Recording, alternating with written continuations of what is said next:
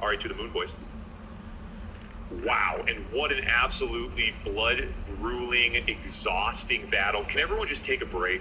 Can everyone just draw a line in the sand and say, hey, promise not to cross. Let's take a breather. Okay, Ed, bottom side. Ed out tanking. Ed way out tanking now. And yeah, the base stretch. I like the idea of the base stretch, but again, on the small maps, it's just too quick. You see the sentry battles too quick. On this map, it does take a little bit of time to get there, which is interesting. You know, you see more of like a late game kind of base battles, which is kind of cool, I think. It's hard to say. The base walking stuff at the top level can get a little bit monotonous. It's hard to say. Okay, so now Ed behind enemy lines, and so Saw gonna have to come back. Oh, Ed just blew through Zed. Did Ed blow through Zed? Ed blew through Zed. Now Saw comes back to try to defend his teammate. Unfortunately, that opens things up for Bollier.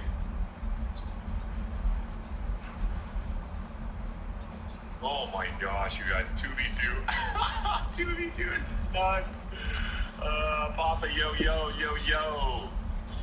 Papa, we're gonna get you in the next one, man. I got an IOU, an IO Papa 1 and 2v2 tournament.